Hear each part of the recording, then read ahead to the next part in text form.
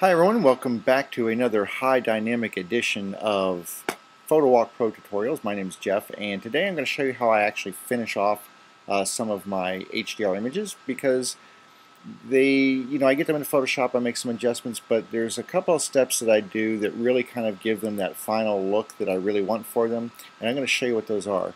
And it kind of involves some smoothing, not really smoothing, but noise reduction, which really kind of smooths out some of the surfaces, and then some sharpening on the end of it. So what I've got here is my HDR file that I shot in the National Building Museum, and I'm going to go ahead and I've made all my changes in Photomax Pro, which is where I am now for the tone mapping.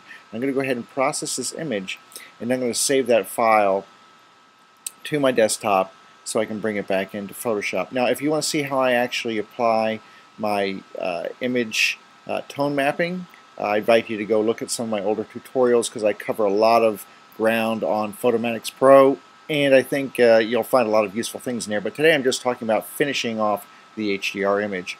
So once this image is done right here, I'm going to go ahead and save it, and it should be done in just a moment.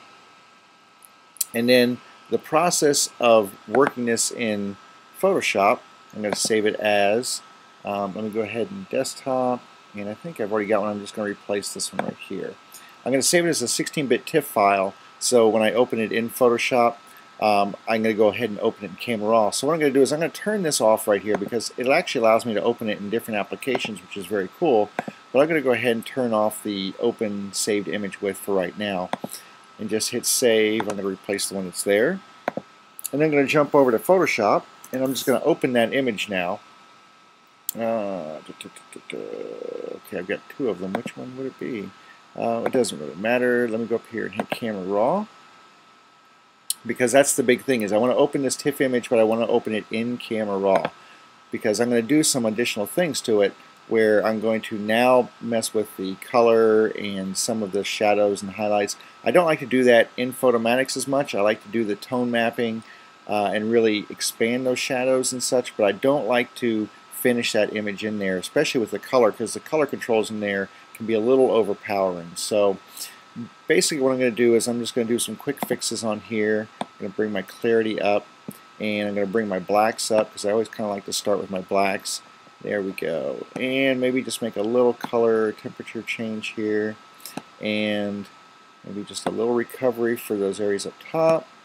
And let's see, I'm going to pull the vibrance up just a little bit. There we go.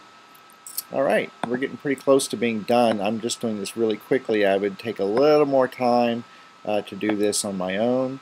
Let's see here, I'm going to go ahead and take my sharpening up, and of course, to see the effect of the sharpening in Camera Raw, you actually have to be at 100%. Now, when I go to 100%, you can see in here there's actually some kind of nasty noise in there, but that's okay.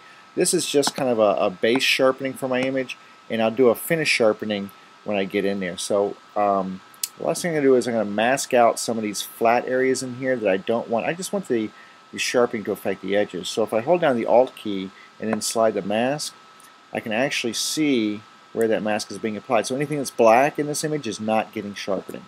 So that's kind of a cool thing. Alright, so I'm going to go ahead and go back to my full screen view here, and that's good. So I'm going to go ahead and open the image into Photoshop. And I'm using CS4. You can do this in CS3.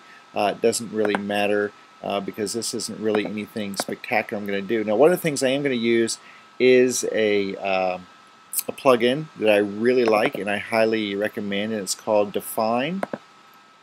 And so I'm going to use Dfine 2.0 right here. And it actually works really well in its automatic mode. This is made by Nik Software, and what it does is when it opens the image, it's going to go ahead and do an automatic profiling, and you'll see right here, see these little areas right here where it's got this little mark here, there's one here, there's one up here, and what those are looking at different areas within your image and then assessing the amount of noise in that image, and then applying its filtration to reduce the noise with trying not to reduce the sharpness of the image. And it really does a beautiful job. So if you look over here on the right side of the screen, right over here, I'm going to point to it right here. If you look on the right side of the screen, you'll see that it is actually giving you a before and after kind of view, so you can see how well it's doing its job. And actually right now automatic is pretty good. If it was too much, I'm not going to worry about it because it gives me its own layer on top with that sharpness applied. So if it's a little too much, a little heavy-handed, I can always go back in and drop the opacity of that layer back down, and then it's going to give me just that amount of noise reduction I need. And that's, noise is usually one of those things in HDR images that is very hard to get away from, because defining those the highlights and the shadows, if you don't, especially if you don't use enough shots to really get them covering all the different shadow to highlight areas, you will get even more noise than if you say, I just use 3 images. If you use 5 or 7 images, you'll actually have a lot less noise because there's a lot more image information for the tone mapping process to use. But anyway, let's go ahead and zoom out, and you can see here's the image now. And actually, let me go ahead and zoom back in for you here at 100%, and I'm going to turn, there's before and there's after. So maybe you can see if I zoom in a little bit more. There's before and there's after, so you can see it eliminated a lot of noise. Now, what I would go back in is to use the clone and clean up some of this little harsh noise in here just to get rid of that. But that's actually a pretty small area, so it's not going to affect it too much. If I was going to make a print or something of this, I would definitely go back in and clean those up. So now that that's great, I'm just going to go ahead and flatten that layer down there. It looks pretty good to me. Everything looks nice, and it gives it a really, all the flat surfaces just get this really nice kind of soft, creamy look to them, and it really does enhance the view of the HDR. But the other thing is, I look at these columns up here, and I really want these to pop. I want them to be sharp. So what I'm going to do is duplicate my layer, a little Command J. Oh, maybe if I can not print it. How about this? Command J. There we go. I've got a duplicate. I'm going to desaturate that layer. I'm just going to hit Command Shift and U and desaturate it. Don't worry about a black and white conversion, because that's not what this is for.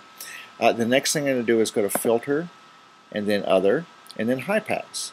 And High Pass kind of gives you this sort of embossed look to your image, and you have to kind of play with this to figure out where you're going to get the best sharpness. But as you can see, as I drop it down to basically almost 0 here, you can see it's completely gray, and as I drag the radius back up, I start getting edge detail, and that edge detail is really what we want to accentuate by using this filter. And when I get it set to right about there, I think 4.1, that's about where I want for this one. Now, it still has that look to it. Well, okay, Jeff, that looks kind of like embossed. It's not really great. Well, the next step and final step is to choose a blend mode. And there's really 3 to choose from that's going to give you a varying amount of sharpness. The first one I'll show is the overlay. An overlay gives a sharpness value that is kind of a medium. Okay, the lowest sharpness value would be the soft light. So I just hit Shift plus on my Mac here and went to soft light. That's going to give you about the lowest level of sharpening with this effect. So you can see I'll turn it off and turn it back on. You can see it just kind of pops those edges there. But if you really want to move that sharpness up, go down one more to hard light, and that's really going to give you a nice look to your edges. So there's before and there's after, and you can see I'm getting, like in this arch right here, you look at the detail that you get from before and after is just really amazing using that. And if it's a little too much, say you want it somewhere in between, it's on its own layer, so you can back off the opacity just a little bit and dial it in exactly where you want. Alright, so that's how I go about applying some finishing touches to my HDR images.